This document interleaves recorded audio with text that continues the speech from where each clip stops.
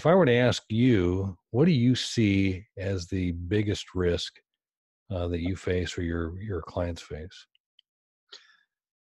I'll tell you, uh, the to me the biggest risk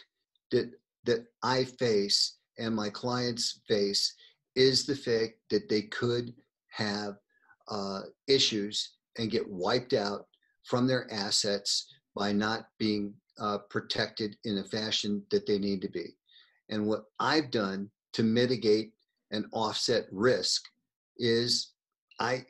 I'm one of those firm believers that if I'm going to promote something, be involved with it, I need to be a student of it and have it myself. So I and my wife, we both have a trust, and I feel that that gives me the peace of mind when I go to sleep in the evening that I know that we have done everything that we possibly can to be insular against charging orders. And likewise, we do our darndest when we encounter clients or potential clients when we're doing consulting to have them get on the same wavelength and understand how we can protect them